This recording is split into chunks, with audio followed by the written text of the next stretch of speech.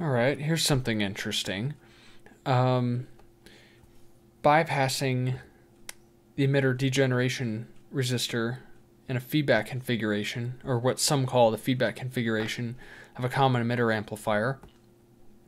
This is the traditional way of doing it, where you got a capacitor, and it boosts your gain, but it's not very good at low frequencies, and it's usually a quite large capacitor because this impedance is low. But you can actively bypass a stage like this and not have to use a capacitor, and it is effective at DC. The only problem is it's really only best done with split supplies, so you get positive and negative there, and then ground biasing your stage. But it can be done with single supplies, and I'll show you that later. But the practical implementation of this is actually rather simple. But unlike a capacitor, it is going to affect your bias point, and you will have to account for that. But basically, you know that this emitter voltage is, you get that diode drop here down from 0 volts, so it's minus 0.6 volts drop, right? Now, the voltage across this resistor is going to be minus 0.6 minus the minus voltage supply, which is 10 volts.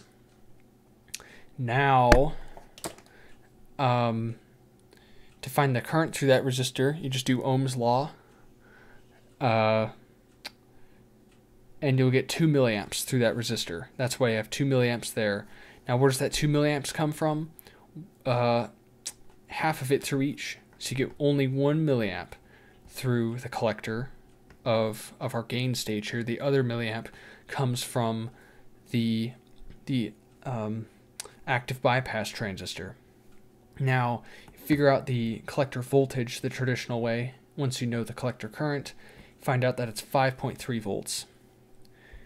Now, that's with split supplies. That's just the concept behind it. This can be implemented with a single supply, but the voltages get shifted around a little bit. You still use 20 volts total, so you have a 20 volt rail and a 0 volt rail. Then you'll have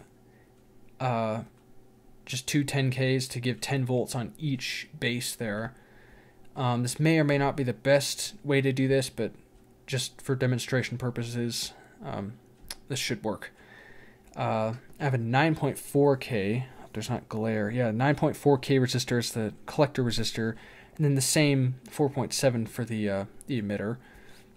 And it's a similar calculation, except VB is not 0. That's why this is in the equation here. So it's 10 volts now, minus 0.6, gives you 9.4 volts. And you know that the drop across the resistor is still 9.4 because VEE is now 0 because of this.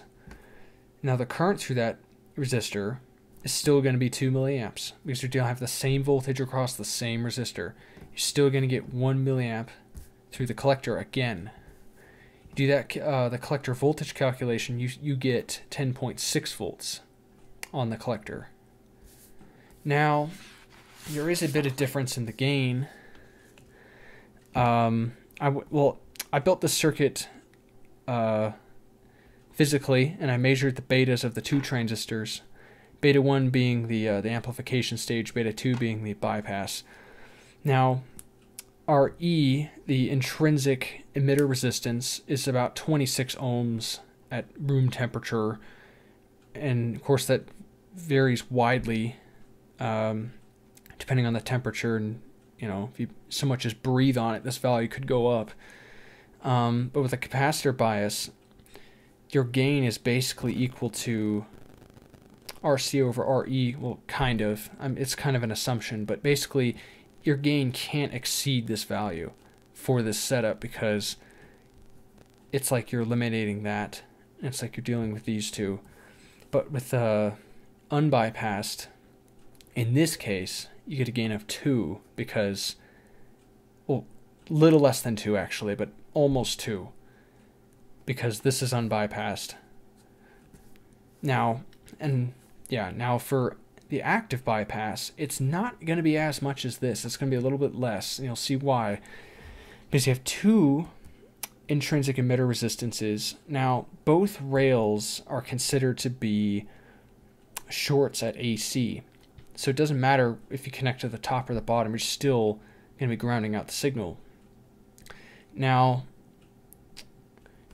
this is going to have the same effect as the capacitor, or similar effect, but you're still going to have this voltage drop across RE here.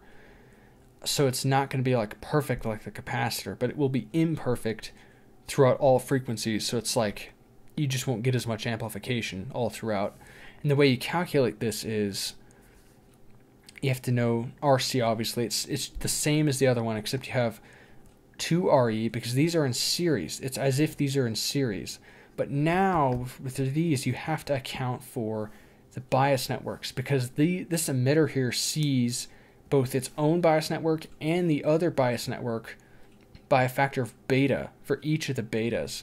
So you crunch all those numbers and you get, tens of ohms, and you get a gain of about 94.